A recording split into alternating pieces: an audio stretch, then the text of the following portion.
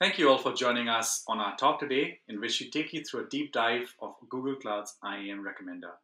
And we will walk you through how Uber was successful in minimizing permissions using this solution. Sonal and the Uber team provided us with valuable insights during early stages, and they'll be sharing Uber's journey and improving IAM for their cloud environment. Hi, Sonal. Thank you, Abhi. Hello, everyone. My name is Sonal, and I am a security engineer at Uber. I'm thrilled to be here today to talk about how IAM Recommender helped us identify a significant number of overgranted permissions in our GCP infrastructure and help us bring closer to our goal of achieving least privilege. Great. Let's get started. So today we're going to talk a lot about IAM policies. So let's first start with a quick refresher for those who might not be too familiar with an anatomy of IAM policy. So policies as shown here today are a list of bindings of roles to members. Roles contain permissions and it can be referenced once in a policy. Members can include groups, users, service accounts, and more.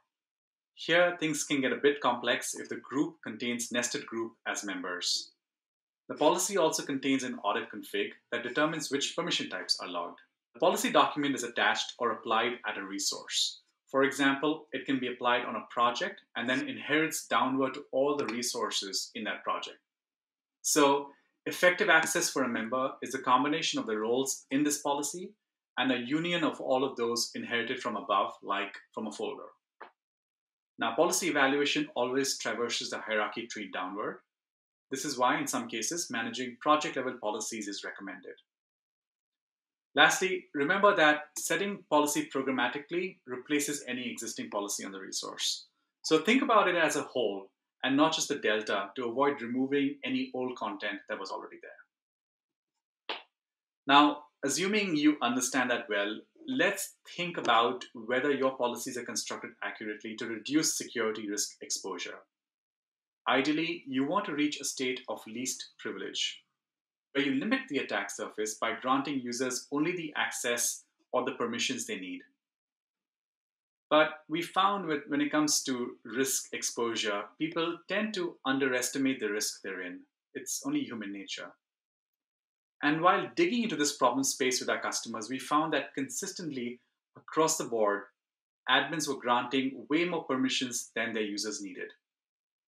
One reason was to ensure that developers could do what they want, but also because changing policies is complex and they didn't want to break anything. But this exposes them to risk.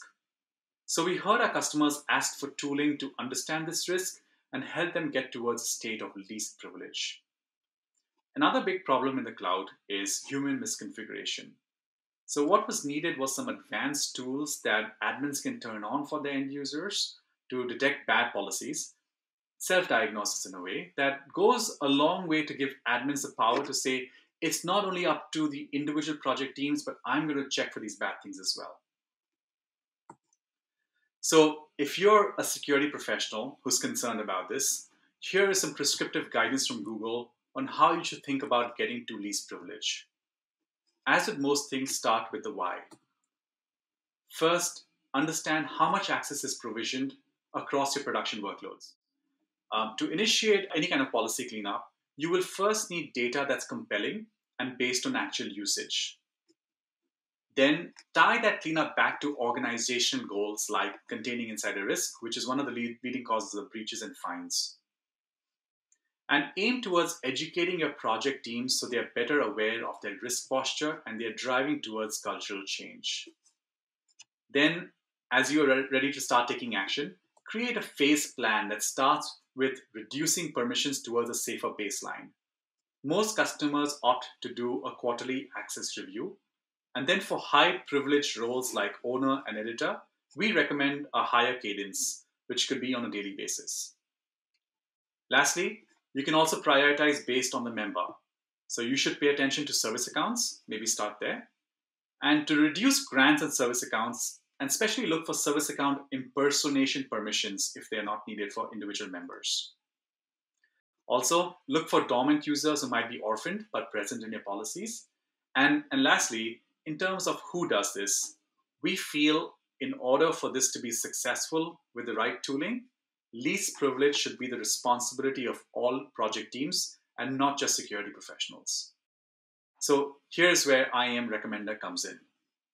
It helps security and non-security professionals identify and remove unwanted access to GCP by using machine learning to make smart access control recommendations. Right here in the IAM page, the recommender is going to show you how many permissions you have given and what is actually being used. There's no need to collect and parse through access logs. We've done all that hard work for you. In the backend, we store and process petabytes of data on a daily basis. All of this is at no additional charge to our customers. We now simply show you this information, show you this compelling data right next to the user's assigned role. Now, it looks like most of the users in my project here are okay. And a few of them are using a lot less than they were granted. You will see here that 3 light bulbs have popped up. This is where our ML models have found a recommendation for a better fitting role. Automatically, in the background, I had to do no work. The service account here on the top row has the owner role with about 1800 permissions, but it's only using 31 out of them. So here IAM Recommender shows me that I must change its role to reduce security risk. Now, if I'm interested in details, I can double click and get some more analysis behind the recommendation. So here the tool is showing me that this service account should be moved to the BigQuery admin role, and why? By highlighting the permissions that are safe to remove in red. ML also picks up that this account will need the saved queries update permission in the future based on similar usage patterns. Now, this is a permission it already has, but it has not used. And you can find this marked with the blue ML icon everywhere in the Cloud Console. So this helps make sure that this user or account does not miss out on permissions, and you don't need to come back later to request more. And now in our latest update, we've also added the ability for you to customize the recommendation.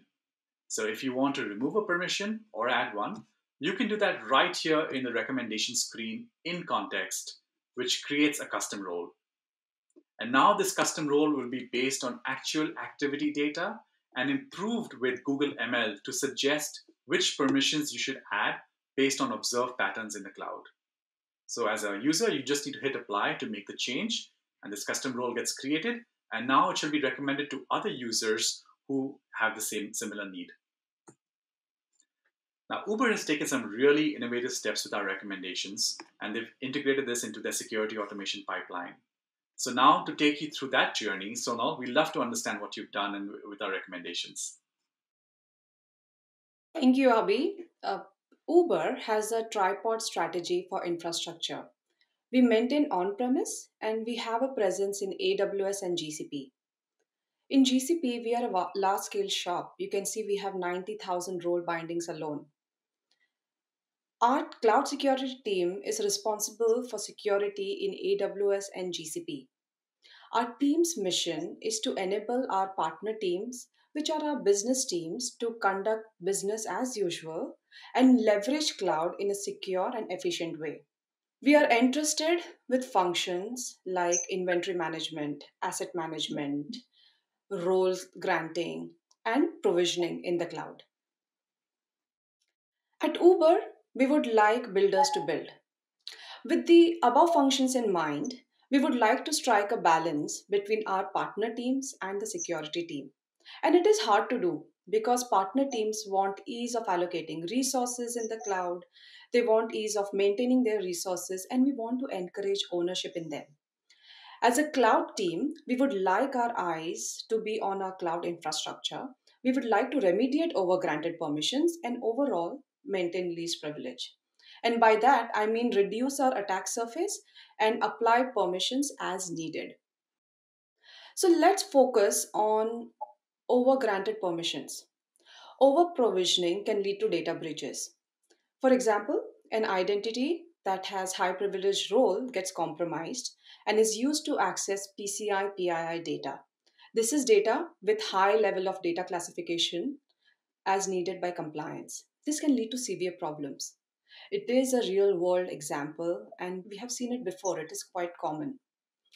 Asking engineers to choose a more nuanced role is confusing to them. They often resort in picking up editor or owner roles because it gets the work done. So then what is our approach to least privilege? We would like to monitor our footprint. What are our cloud assets? What are our identities? How many roles are for those identities? We have targeted use cases in mind. For example, service account with primitive roles, which each of these roles having more than 2500 permissions. Same for user accounts and Google groups. Then we have the orphaned accounts. For example, a coworker has left the company. And in Uber's case, the account needs to be cleaned up in GCP environment. Then there are the older unused permissions. These are not used by anybody, they are simply lying around unacknowledged. We would like to clean them up. With this, we have two solutions in mind. One is create a ticket for the partner teams, simply because we do not have enough business context. In the ticket, we'll provide enough information of why the ticket is generated and how to go about fixing it. The second one is to auto apply the recommendation by the security team itself, and it will be done in an automated way. So, with the least privilege in mind, we would like our recommendations to be data backed. In our experience with the previous cloud provider, we found that we had to manually write scripts to find out the activity log, determine the access pattern, and then put the data into sheet and then go through each of that data manually and try to remediate the recommendation. It often leads to problems like access denied because there is no other intelligence to the recommendation than simply the access traffic. Enter GCP IAM Recommender with all the bells and whistles of being based on historical activity logs and being backed by ML, wherein it predicts if a role might be needed in near future. We do not have to pay for the logs because IAM Recommender does all the heavy lifting of collecting, storing, and analyzing logs.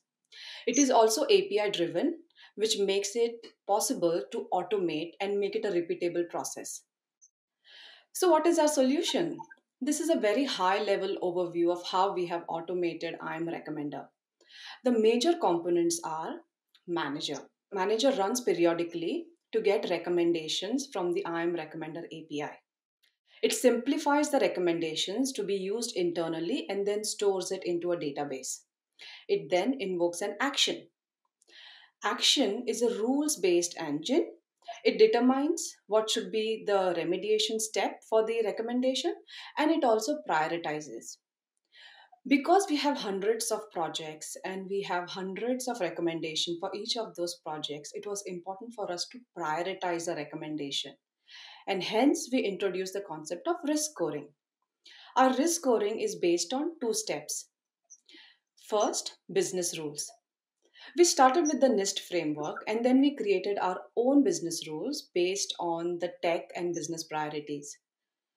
For example, a project that has on premise connectivity or a project that has data classification labels of PCI PII, all the recommendations for that project will be marked with higher priority. The second is access type. Access type is based on the number of permissions and whether the type of access is edit and delete. It will have higher priority than, say, a view only role. The third step is remediate. The remediation could either be create a ticket for the partner team, in which case we'll create a Jira ticket, or it could be auto applying the recommendation, which is an automated way that the pipeline kicks in and auto remediates. So now let's look into the detailed architecture. We wanted to make the architecture serverless and event driven based on cloud functions and pubs up so as to make it scalable and extensible to future use cases. The first step is to get the recommendations. We spoke about how the manager, which is a cloud function, and before I delve into the detail, we thought about this serverless event driven architecture based on cloud functions and pub subs so as to make it scalable and extensible for future use cases. So, our manager, which is a cloud function, runs periodically, in our case on a daily basis, calls IAM Recommender API, fetches the recommendations, and stores it in a Firestore DB. The reason we chose Firestore is because it's easy to use and we needed a NoSQL solution bearing the extensibility of the schema in mind. So then The second flow is where using data transfer jobs, we get recommendations from IAM Recommender and store it into the BigQuery. BigQuery allows us to have a single pane of glass where we could see all the permissions across Uber org. The second component in the first step is Enricher. It has two main functions. It gets project details from resource manager, and the project details could be who's the owner of the project or what was the create time of the project. And the second details it gets is from G Suite, and it gets details about the active employees in the company right now. This is needed for the orphaned use case. All these details are stored in Firestore DB. Then step 2 is where the manager invokes an action via PubSub. What is the action doing? The action reads the recommendation and determines what is the next step or what is the right remediation to apply to that recommendation. It also decides what is the priority and the risk score. So that is where we do prioritizing and actioning on each recommendation in the Firestore DB. Once this is done, we move on to step 3, which is remediate. So in step 3, if it is a create a ticket type of recommendation, then the action invokes an internal service. The internal service reads the details of the recommendation from Firestore DB and creates a Jira ticket. If it's an auto apply type of recommendation, then the action invokes remediator, which is basically a cloud function, and the remediator reads the details from Firestore DB and it does then two steps. One, it calls IAM Recommender to claim the recommendation, and second, it calls Cloud IAM to apply that recommendation and mark it successful. Please note, like Abhi said before, apply the entire recommendation as a whole policy and not just a specific role binding. Now, I would love to show you how we have built it. This is the Cloud Console where our project teams can go and see what are the IAM roles and what are the recommendations. For example, the first one that you can see is a service account for compute, and it's been assigned an editor role, and there is an icon from IAM Recommender to suggest there's a recommendation for it. Next, our step 1 has kicked in, and the manager calls IAM Recommender API to get payload about the recommendations. This is what a typical payload looks like. As you can see, there are two actions being suggested. One is to remove the role and one is to add a role. Also note there is an E tag which we use for concurrency and versioning control. Each time there is an update to a recommendation, a new E tag is generated. Now comes step 2. This is where the manager has simplified the recommendation for internal use. You can very clearly see the action is to remove the editor role and to add a smaller data proc worker role. And you can see the action has also given a severity, which is medium, and a risk score. So we have prioritized it. Now, the action has determined this particular case is for create a ticket type remediation, and that's why a Jira ticket is created. This is a sample ticket here, but some things to note. The ticket is assigned to the project owner. In this case, it is me because I own the project. We also include a resource link so that project owners can directly click on the link and go to GCP console where they can see the actual recommendation. Then we have the description wherein we note why this ticket was generated and how to go about fixing it with detailed screenshots and steps. There is also a severity level or a priority level. Coming to step 3, this is where a project owner can go in the cloud console and apply the remediation. You can see from our previous steps, this is the same service account for compute example. The recommendation is applied, and now instead of editor role, it has the data proc worker role, and there is no IAM recommender sign of light bulb there. So, lessons learned. As with any product, it is important to spend time upfront in understanding the APIs and trust the recommendations or trust the data. Our technical design and approach came about from the proof of concept we did right in the beginning. It was very easy to apply auto apply all the recommendations we got. But then we found that there were edge cases like backups or break class accounts where we needed manual intervention. Learning the landscape. We knew we had a problem with overgranted permissions, but we did not know how severe the problem was. BigQuery and data transfer jobs help us get a cross project overview across the org and understand our IAM footprint. Encouraged with a better understanding of our IAM status, it solidified our intent in going after our IAM access and using IAM Recommender. And finally, being early adopters, we got stuck at times. Here, we were able to leverage our partnership with Google in terms of technical expertise and product assistance. It was a great overall learning experience, and Google was an awesome partner. Thank you. Thank you, Son. I'm so happy to hear that and sharing your story. Super excited about customers like Uber and thousands more who are using IAM Recommend every day to minimize their attack surface and achieve least privilege with least effort. We introduced this product last year at Next to provide AI for cloud governance. And since then, we have launched several new and interesting features. First, we have made policy utilization data more readily accessible with IAM Insights. This lets you build custom reports or integrate recommendations into your governance tools. Second, we now support recommendation of multiple granular roles to help you migrate off legacy roles like owner and editor. Next, we have expanded our analysis and recommendations to groups. So we now tell you if a group is over provision and what role to assign it. Lastly, we now recommend creation of custom roles, where if you find that a custom role can be used across your projects to reduce overgranting of access, we take you through the steps of creating that custom role. And we have many more features in development that our customers are pretty excited about. Another area we have invested in is making recommendations easier to discover. We felt this is an area that needed much more investment. Now, project teams can self-serve in the Cloud Console in the IAM page, as you have seen already. And now they're also able to find recommendations in a recommendation hub that is located on the Cloud Console dashboard. Here, project teams can review the insights and recommendations and apply them if they have the permission. For central security teams, we now support out-of-the-box integration with BigQuery.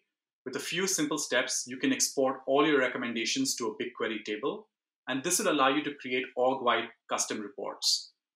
For example, if you want a view of over-provisioning across your production workloads, you can use or analyze permissions for a given service account.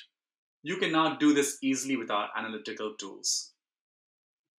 Lastly, we expose insights and recommendations through APIs with methods such as get, claim, mark as succeeded. So in addition to automating recommendations, as we heard Uber describe today, some customers have used this to create alerts and reminders, such as weekly digests that they send their project teams to alert them they need to take action. We hope you've enjoyed this deep dive into IAM Recommender today. We are excited to announce that Recommender is a part of Active Assist, a brand new solution from Google Cloud that we've just announced. Active Assist is a new solution that focuses on reducing complexity in your cloud environment by providing you with a variety of intelligent and proactive features, many of them which are powered by machine learning. By using the capabilities within Active Assist, you are empowered to focus more of your time on your business and less on cloud administration. By using the intelligent capabilities of Active Assist, it makes it really easy and efficient for your teams to do their jobs, especially with things like finding out what went wrong quickly so you can take action right away with insightful, effective troubleshooting tools. Secondly, preventing mistakes from happening altogether by relying on analysis tools before you commit to changes. And lastly, as we saw today, improving your cloud easily with fast, actionable recommendations with clear rationales for why. To get started with Active Assist, we encourage you to visit the website and go over to Cloud Console, to the Recommendation Hub and the IAM page, and see if there are any recommendations there waiting for you. Some of the features we highlighted are only available in preview today, but if you're interested in getting early access to all of these features as they get developed and give us feedback, we encourage you to join our insider group, which is linked on our website.